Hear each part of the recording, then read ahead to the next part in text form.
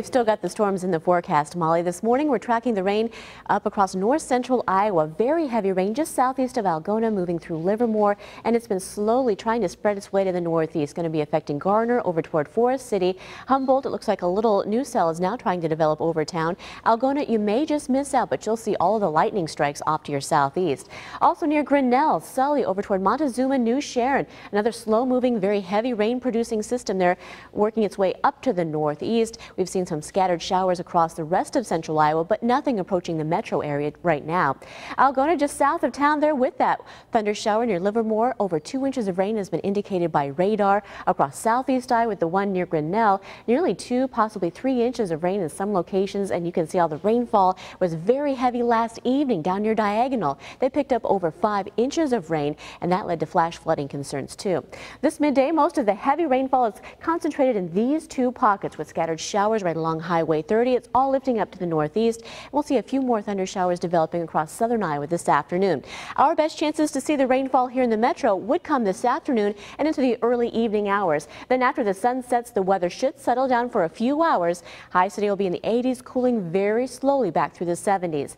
We're not going to be done with the rain just yet. By 7:30, still lingering chances for spotty showers and thunderstorms, especially south of I-80 is what it's looking like. The best chances for rain are this evening. As we head toward tomorrow morning, additional thunderstorms will be developing, and that will continue throughout the afternoon.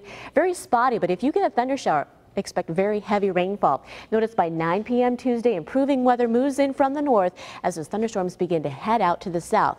Now, we're not expecting widespread severe weather, but with any of the stronger ones, flash flooding rains are the biggest concern, followed by some small hail and possibly even some gusty winds too. The reason for it, we've got a cold front that's marching its way toward us, so all those thunderstorms will be bubbling up right along and ahead of this cold front. Tomorrow, it'll start to work its way southward through the state, so by 6 p.m. it may be just moving through the metro. And until we get that high pressure to build in, the weather won't be settling down until probably early on Wednesday morning. Right now we've got the overcast skies, no raindrops in Des Moines. It's really muggy, feeling tropical. 79 the temp, the dew point a muggy 73 degrees.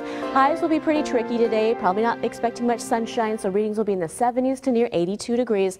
Off and on thunderstorms are likely with heavy rainfall the biggest threat today. Overnight we could have a few more storms, especially after midnight, and with all the moisture in the air, be prepared for some locally dense fog to develop once again, staying warm tonight near 70.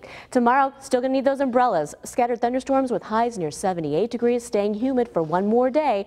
But as we head toward the middle of the week, we get some big time improvements. Sunshine returns to the forecast, and that will be a welcome sight. Dew points will be dropping for the rest of the week, so it's going to be fun to head outdoors with highs in the 70s to near 80. So far for the weekend, we've actually slowed that next system down. The latest computer model showing possibly the rain holding off until Sunday and into Monday now. Big weekend coming up, right. so the pressure is on. We need Saturday to be dry. There you go, absolutely. Yep. But yes, we know all about that.